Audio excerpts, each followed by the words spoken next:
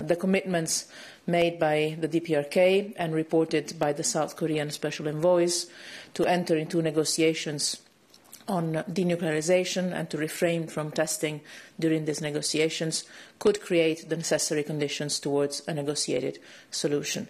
The summit meeting between President Moon and Kim Jong-un in April could foster the necessary trust, de-escalate tensions and improve the inter-Korean relations. President Trump's readiness to accept the invitation to a summit by May represents another potential breakthrough towards a diplomatic solution that we would encourage very much.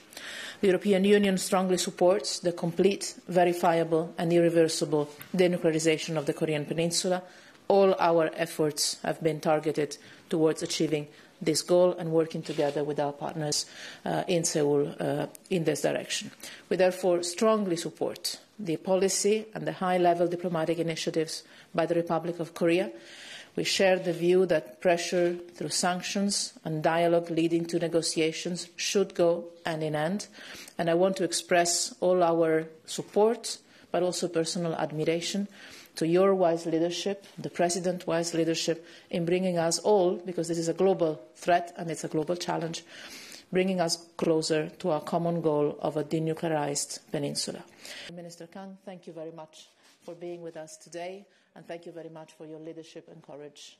The developments on the Korean Peninsula have been rapid and encouraging, and I'm very delighted with this opportunity to explain the full background of these recent developments, but also to express our gratitude to the European Union's policy of critical engagement with the DPRK, which very much has gone hand in hand with our own policy on the North Korean nuclear issue, one of pressure and sanctions on the one hand, but also seeking dialogue towards a peaceful resolution on the issue. On the other hand, at every critical moment in the past year, the European Union and you, High Representative in particular, has been very much on the same message with us.